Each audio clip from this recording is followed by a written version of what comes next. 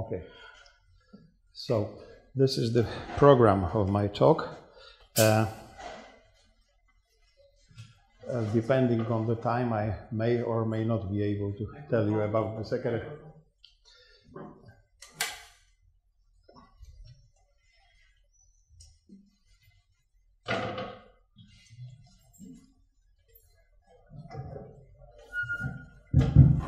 Okay.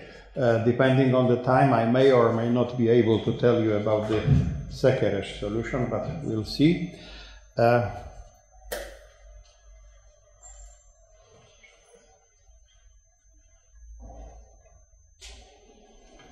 Okay, so what's the motivation?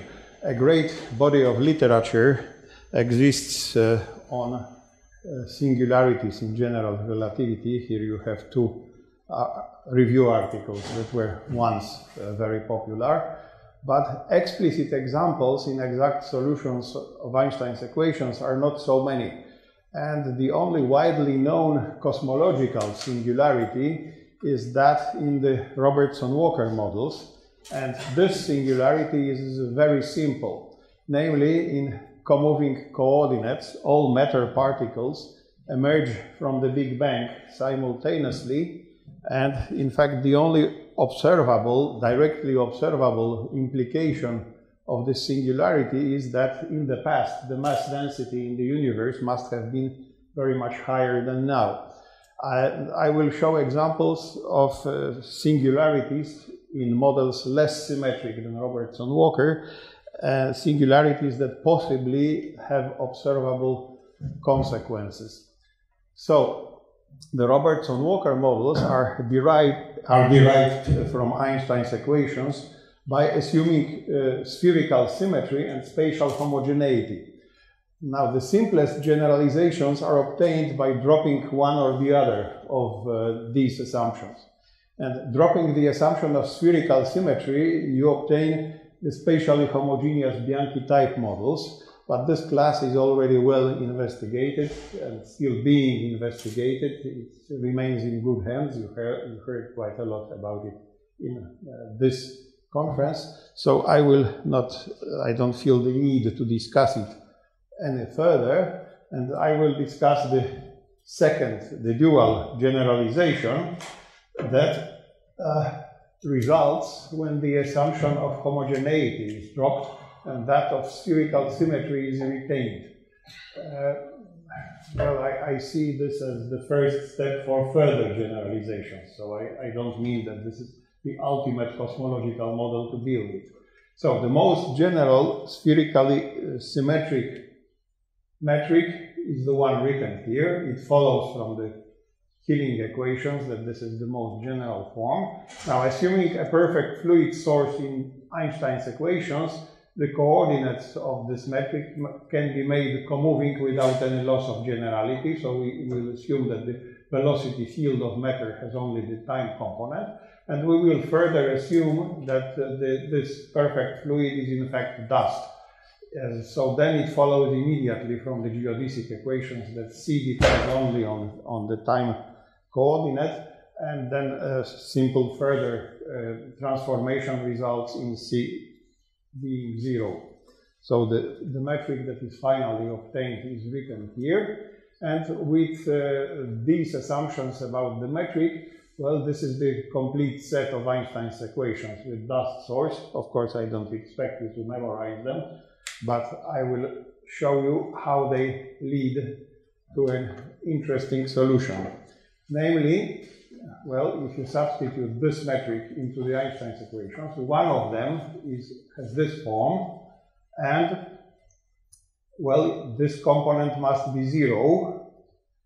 So one solution of this equation is that the derivative of capital R by the coordinate R is 0. This leads to a model first found by well, actually, it was that in 1938, but he obtained it and immediately said it has no meaning, so it should be ignored. Now, Ruban found it again in 1968. It's a generalization of the Kantowski-Sachs class, and it has very interesting physical properties, but so far it has not been related to any observed object, so I will not speak about it, but, well, please remember it exists. Now, when this derivative is non-zero, then the solution of this equation has this form where E is an arbitrary function. This is just a peculiar way of writing an integration constant, but it's useful for further considerations. Okay, and then if we further assume that R is the derivative of capital R by time is non-zero, the case when it's zero leads to the static Einstein model. If we assume that it's non-zero, then the remaining Einstein equations are equivalent to the following two. Yeah, this is one of these equations. M is another integration constant, an arbitrary function of the R coordinate, and the other equation defines the mass density. And this is the final metric. Okay, and as you can see, the mass density becomes zero on infinite on two sets. One of them is the set where R is equal to 0 while the derivative of M is non-zero. The other set is when the derivative of capital R by the coordinate R is 0 while the M is not, the derivative of M is non-zero. So this first set is the Big Bang. The second set is the shell crossing singularity. Okay, you can see that when this I don't have the formula for A here. Okay, when this derivative is 0, then the distance between two shells that have different R coordinates, the distance between them becomes 0, so, which means they coincide. Okay, the Big Bang is inevitable when lambda is equal to 0. Now, shell crossings can be avoided when these three arbitrary functions, okay, I didn't tell you yet what V of R is. You will see in a moment. When they obey very simple differential inequalities. And in most applications of this metric, one prefers to have no shell crossings, but I will return to them later. This solution was first found and interpreted by Lemaitre in 1933, then investigated in some more detail by Tolman in 1934 and by Bondi in 1947. And I will call it the Lemaitre-Tolman model.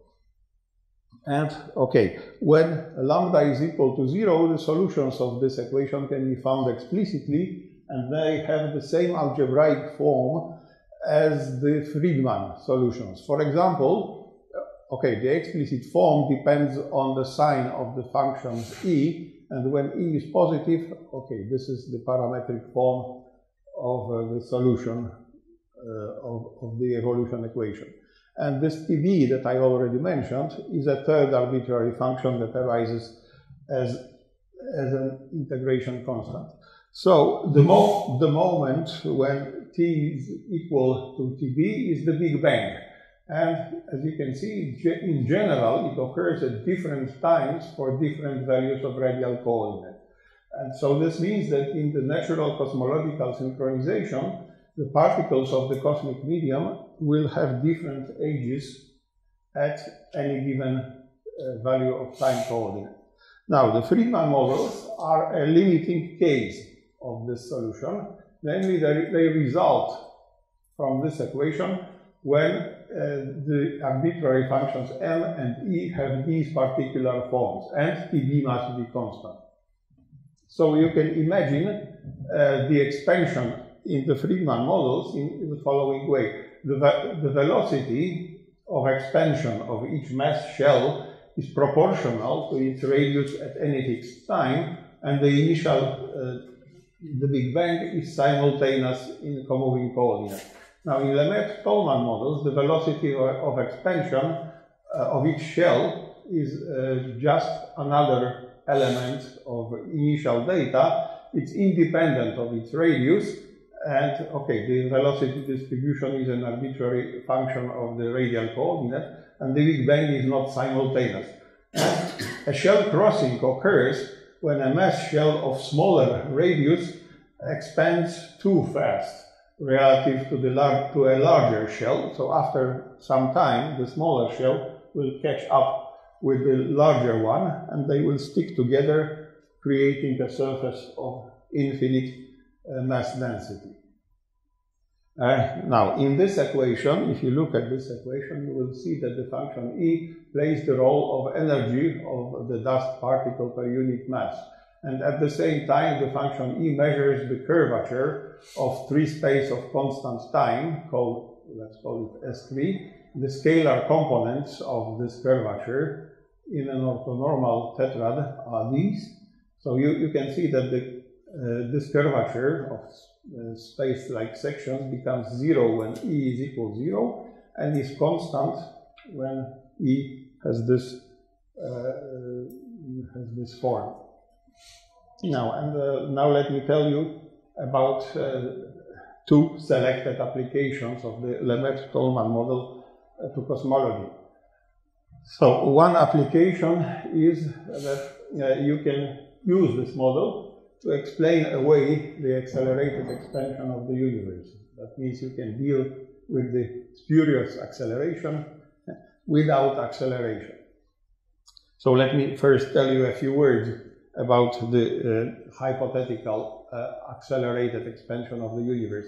It arose from the observations of type 1a supernovae, namely the spatial distribution of these supernovae, which was inferred from comparing their observed luminosities with the calculated absolute luminosities, was inconsistent with the lambda equal to 0 Friedman models that were considered standard before those observations. Now, using other Friedman models, the best fit to observations was achieved when the spatial curvature index was 0. 32% of the energy density came from matter, either visible or dark, and 68% of the energy density came from a cosmological constant-like entity that was called dark energy, just to account for the lack of balance. Now, from this description, you can see that the accelerated expansion is not a directly observed phenomenon.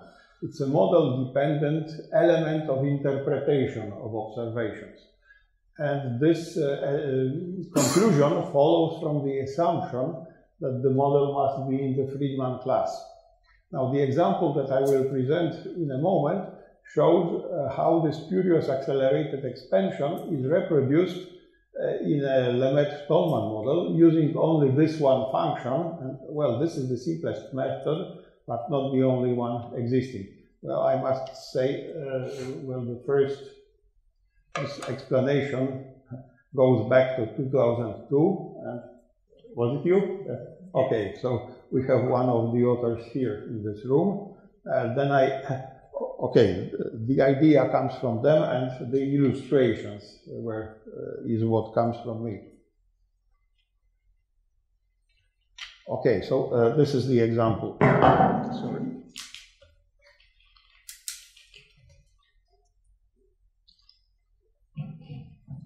So let's assume that the observer sits in a Lemaitre-Tolman model in the center of symmetry, and let's assume for simplicity that the other function of the Lemaitre-Tolman model has the same form as in the Friedman limit.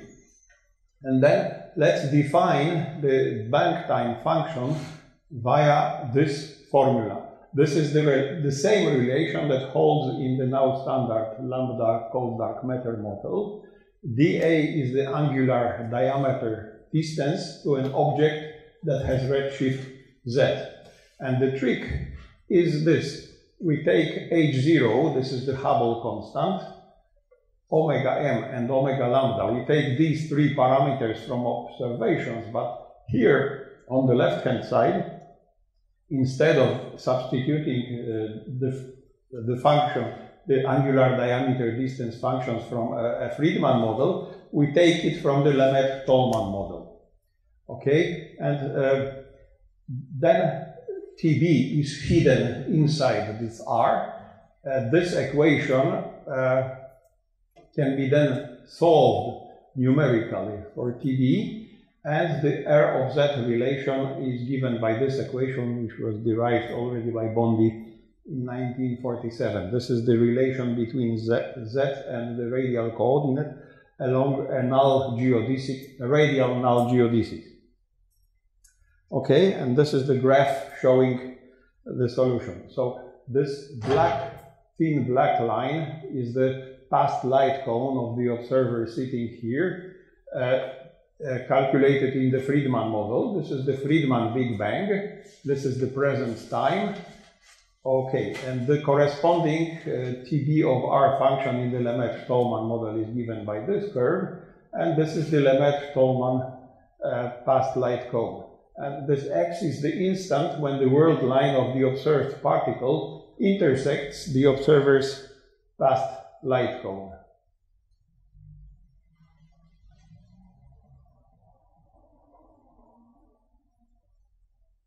Well, suddenly it doesn't switch. Okay.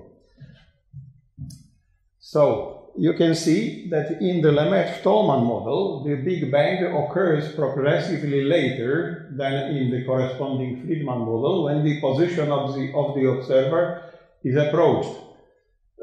That means the age of the particles at the point X, the difference between this age calculated in the Friedman model and in the Lemaitre-Tolman model, it increases as the position of the observer is approached. That means the closer to the observer this particle, this world line is, the younger it is at the moment when it crosses the past light cone. So this means the expansion velocity at X is greater in the Lemaitre-Tolman model than it would be in a Friedman model with lambda equal to 0 and k equal to 0. And the difference is increasing toward the observer. So instead of increasing with time, the expansion velocity decreases with distance from the observer, even when the cosmological constant is 0. That means that if the observer had used a Lemaitre-Tolman model to interpret the observations instead of a Friedman model, the accelerated expansion wouldn't be implied by their observations, and there would be no need for dark energy. Now, the other example of application of the Lemaitre-Tolman model is a possible modeling of the gamma ray bursts. This is something that is now routinely observed. So, in the Robertson-Walker models, a light ray emitted at the Big Bang, no matter where and no matter in which direction, always reaches every observer with infinite redshift. Now, in a Lemaitre-Tolman model with non-constant TB, some of the light rays, namely those that are emitted radially from the Big Bang at a point where the Big Bang function is non-constant, they reach every observer with infinite blue shift. Blue shift means that the observed frequency is higher than the emitted frequency, and the infinite blue shift means that the observed light would have 0 wavelength. But of course, we don't directly observe the Big Bang. It's always hidden before the last scattering hypersurface. So what we can observe is large blue shift, but finite. So what we could possibly observe. So that means rays emitted close to the Big Bang can display strong but finite blue shift to present observers.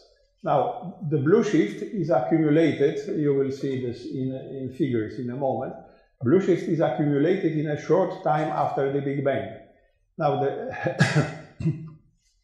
later acquired redshift can overcompensate it. Now, whether this happens or not depends on the details of the profile of the Big Bang function. Now, the rays of the cosmic microwave background were emitted approximately 380,000 years after the Big Bang.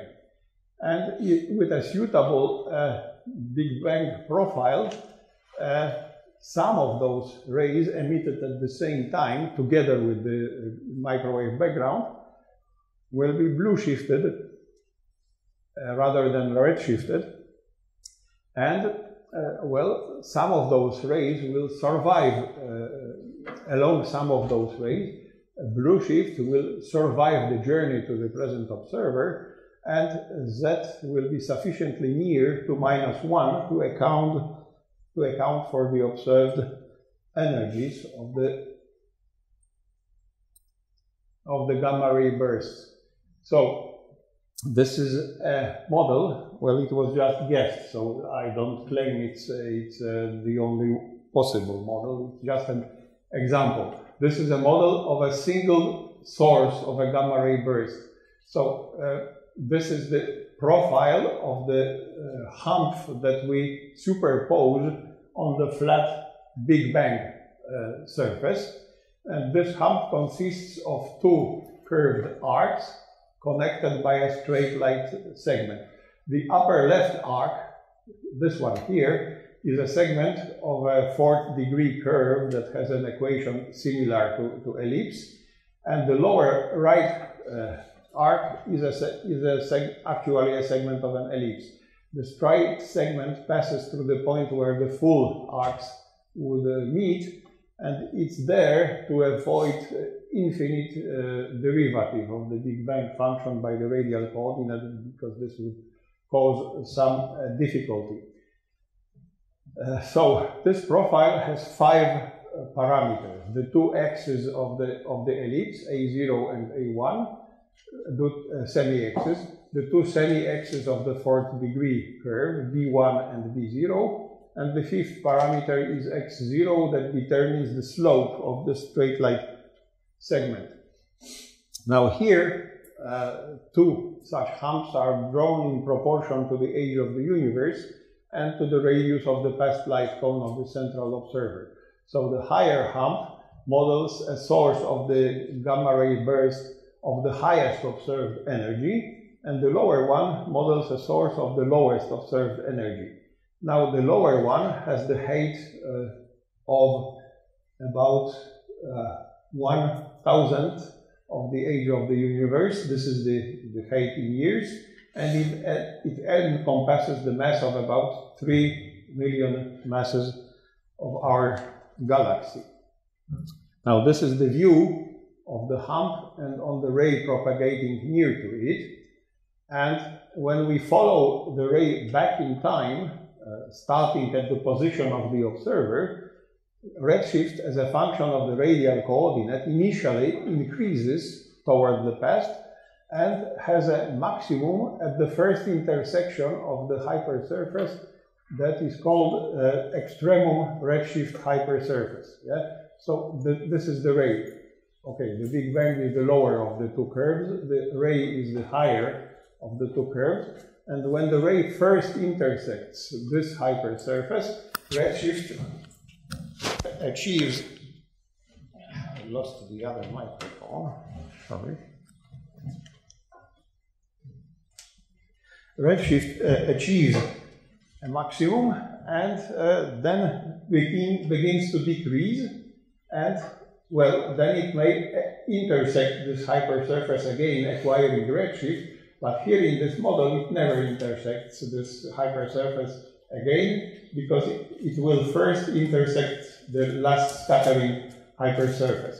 Now the technical problem is to arrange the parameters of this hump so that the blue shift prevails over the red shift that is generated after the latest crossing of this hypersurface. Okay, this redshift is of the order of 1,000, and so that the blue shift acquired initially moves the observed redshift into the range appropriate for the gamma ray bursts. Okay, And when local blue shifts are present, redshift fails to be a distance indicator, and this is shown here. So this right graph shows z as a function of r, seen by the observer. The observer is situated at this value of r. In the left graph, it would be far to the left, beyond the figure, and this redshift profile is calculated along the yellow ray from the left graph. Okay, so point 1 is where the ray intersects the last scattering hypersurface, and point 3 is where it hits the Big Bang.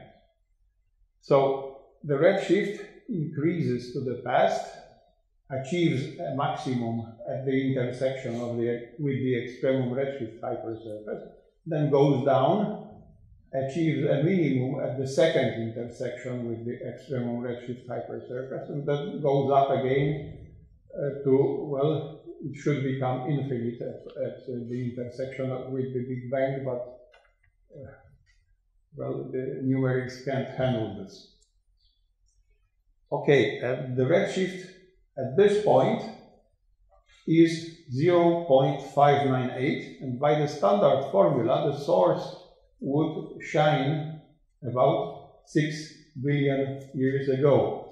Now, in this model, the source sent this flash a few times.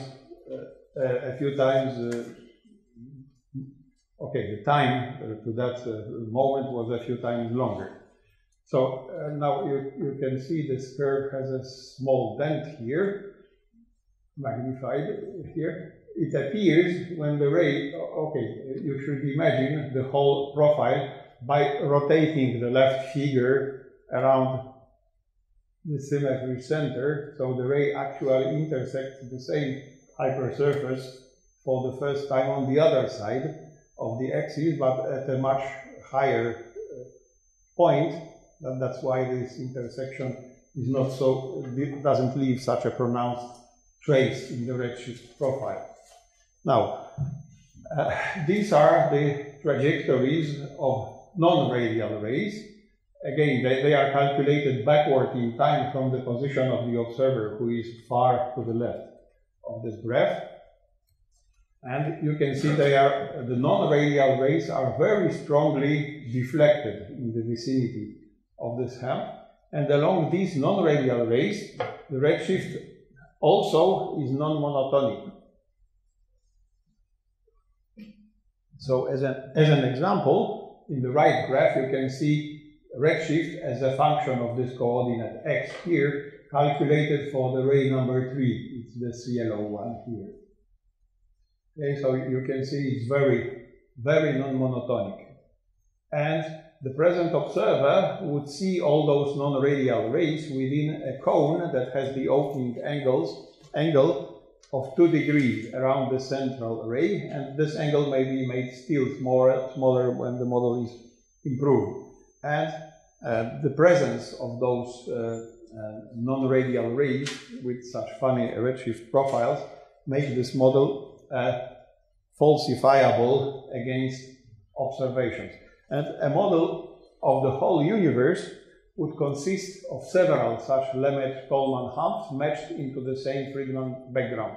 And models of this type account for the observed frequency range of the gamma ray bursts, their hypothetical collimation into narrow jets, and the large distances to their sources. Okay, they account for these 3 properties properly. Now, for the 3 other properties marked with red dots, they account only qualitatively. That means the effect is there, but the numbers don't agree with observations, and the model needs improvement. So they account for the limited duration of the gamma ray bursts. The observed durations are up to 30 hours.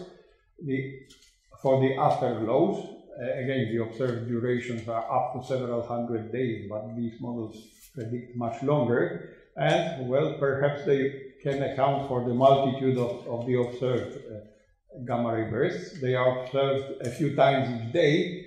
The model says, this model that I showed to you, it says that there are up to 10,300 potential sources in the whole sky at present. Now, whether this is enough or too few, I can't tell you at this moment. Okay, and now I'm coming back to the shell crossing. Okay, and the question I want to ask is, how would a shell crossing in a Lemaitre-Tolman model, if it were present, how would it be seen by an observer? So, light rays emitted at the Big Bang in this model are seen by later observers either as infinitely redshifted or infinitely blue-shifted. Now, a shell crossing is also a singularity. So, would it have any of these two properties? And this answer was found as a byproduct of the investigation of another Lemaitre-Tolman model. And in this model, well, a shell crossing would come into view of the central observer at a completely unrealistic time, namely at about 1,000 times the present age of the universe. So this is an exercise in geometry. It's not cosmologically realistic, but who knows, maybe someone in the future will invent a Lemaitre-Tolman model with a shell crossing to the past of the observer. So this calculation will give an inspiration what to expect. So this is the model. The present time is at t equal to 0. The present age of the universe taken from observations is this. This is the position, the profile of the shell crossing singularity. RH is the profile of the extremum redshift hypersurface. It has the same meaning as in the previous model. And C1 to C4 are profiles of light cones, radial profiles of light cones at various characteristic epochs. Now, the model extends only up to the radial coordinate of 105 because, well, this is another model that accounts for the accelerated expansion of the universe, so it was adapted to observations, and the observations don't tell us about about the things that happen at larger distances. So beyond this distance, the model is arbitrary, and that's why I didn't want to consider it. So C1 doesn't intersect the shell crossing profile anywhere. C2 is tangent to the shell crossing at the minimum of the profile. C3 intersects the shell crossing at 2 points, and C4 doesn't intersect shell crossing at just 1 point. And the surprise result is that the intersection of a ray with the shell crossing leaves no trace at all in the profile of the redshift. So this is again the same picture. Well, okay, here you have time scaled in ages in present ages of the universe. Large T is the present age of the universe. And along the profiles that pass completely below the extremum redshift hypersurface, like C0, it's not marked here in the left. Yeah, the redshift is the monotonic function of the radial coordinate. Now, on C1 that intersects this hypersurface at 2 points, Z has a maximum and a minimum. Yeah, this is C1, and this is the magnification of the end segment of C1, beginning at about this point. And along C3 and C4, the redshift has only one maximum and then is decreasing all the way. So you see that at the intersection with the shell crossing, nothing special happens with the redshift. All the Z of our curves are smooth and have no extrema. So a shell crossing would not be noticeable for the observer via the Z of our profile. And in a neighborhood of a shell crossing, Z of R becomes non-monotonic, as you can see from here, and so fails to be a distance indicator, just like near a non-constant TV. Now, this is my 5 minutes. Yeah, okay, so I won't have time to tell you about the Sekeres models. So let me now finish with these conclusions. astronomers don't take the Lemaitre-Stallman models seriously. They don't welcome blue shifts at all. And in several papers, blue shifts were argued to cause assorted disasters that the authors said disqualify these models. Now, my aim was to show that the Lemaitre-Stallman models have interesting geometries and that blue shifts imply interesting bits of optics that are potentially observable. So history of science teaches us that if some well-tested theory predicts a phenomenon, then the prediction should be taken seriously and verified experimentally. Now, perhaps this will happen with the results reported here, but taking into account the difficulties that I have with convincing the astronomers to do it, I'm not sure if this will happen during my lifetime. Okay, so that's all I wanted to say.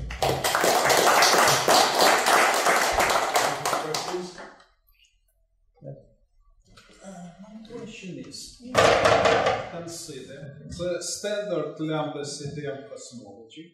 There is a lot of estimations of the cosmological parameters from the supernova's burst, from the CMB anisotropy, from the baryonic acoustic oscillations, from the gravitational lens, and so on.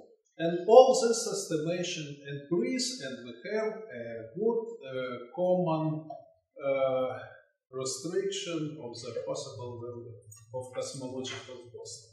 Would you propose to use another model with the violation of the Copernicus principle when we have the center of the universe? And you consider one estimation of the cosmological parameters of the age of the universe. And what about, for example, primary nuclear synthesis, baryonic acoustic oscillation, and another well-known estimation of the source of estimations for cosmological parameters? Well, this model should not be seen as an alternative to the standard model. It's a perturbation superimposed on it, and the standard model is a limiting case of this. So all those observations that you mentioned, this should not be seen as a model of the whole universe, just because it's spherically symmetric. It can be considered a model of some localized structure, immersed in something larger. But all those observations that you mentioned can be interpreted as limitations imposed on the arbitrary functions in this model. But in order to do this in a reasonable way, you have to interpret the raw observational results against this model, because those interpretations are model dependent. So the problem is that this whole picture that is self-consistent, it was deduced using exclusively the Friedman class models for interpreting the observations. Okay, so the limitations that you got from there, then they can be taken into account at the first step. But in the second step, you should take the models of this type for the whole procedure of interpreting the observations. And only then can we deduce something about the limitations imposed on these arbitrary functions. Well, anyway, I repeat, the Friedman models are contained here as a limiting case, and so the observations can tell us how far this model is allowed to be from the Friedman model. So you're certainly right that you can use one of these Lemaitre-Tolman models to describe stuff that's usually, to describe the supernova observations without any dark energy.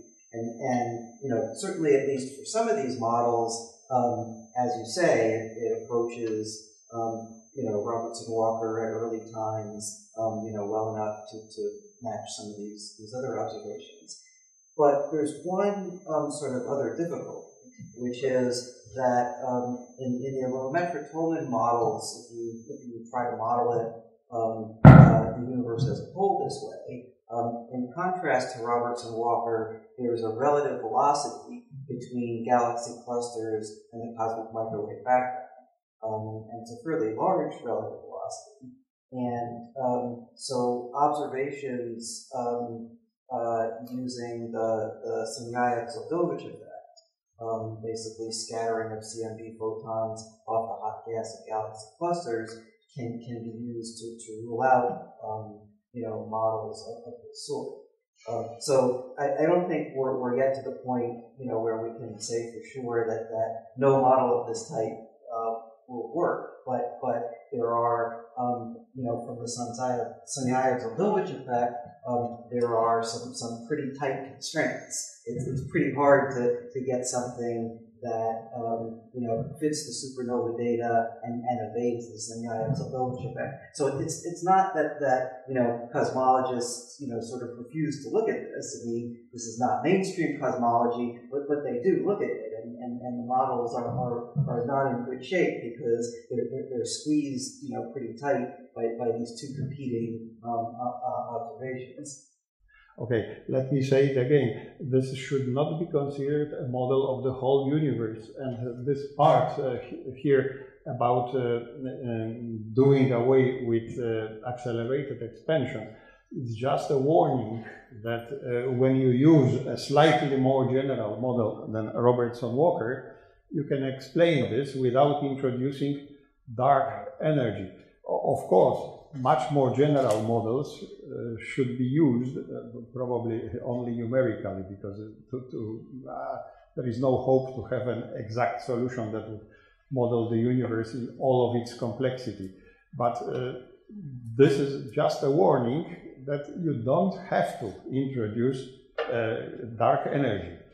And what you said about those other effects, people are considering this in such a way that they consider the universe being near to Robertson-Walker on large scale, but with many such Lemaitre-Tolman or Sekeres islands inserted into it at various points around various world lines, and then they consider what happens with light rays passing through such perturbations.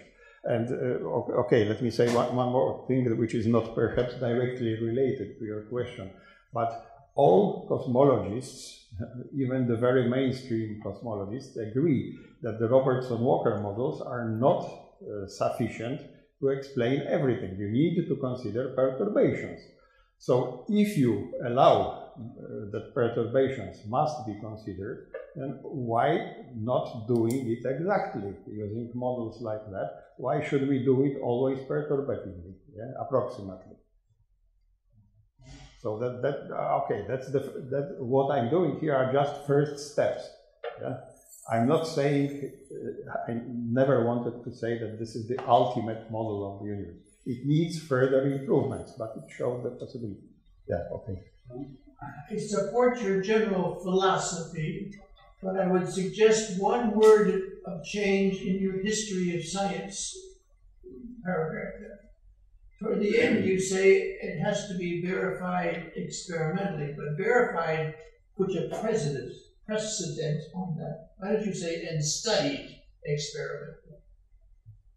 It may not be the right truth. Okay, of course. Yeah, you're right. When you say verified, you are predicting your own answer.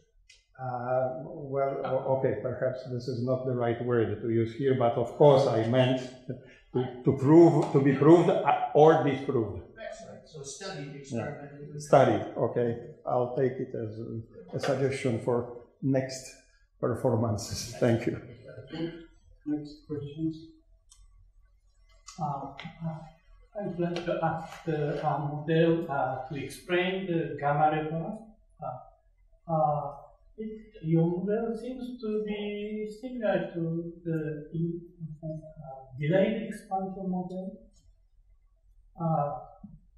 In other words, 5-fold model proposed by Novikov. Yes. Is it right? Yes, he considered very early, and well, that's unfortunate, but almost nobody remembers about his work now. But yes, it was one of the very first attempts to apply the Lemaitre-Stallman model to something observed in the cosmology. Yes. Other questions? Remarks? No, we thank you again. Oh, sorry. I'll go again. Yeah. Do you know David Wiltshire from New Zealand? Yes. And Thomas Bush? Yes. They are your friends in this. They are working in analogous way. Yeah. It is quite different, or let's say we proceed toward the same mountain peak, but on different trails. but the Same general philosophy. Yes. Yes. Okay. So, thank you again.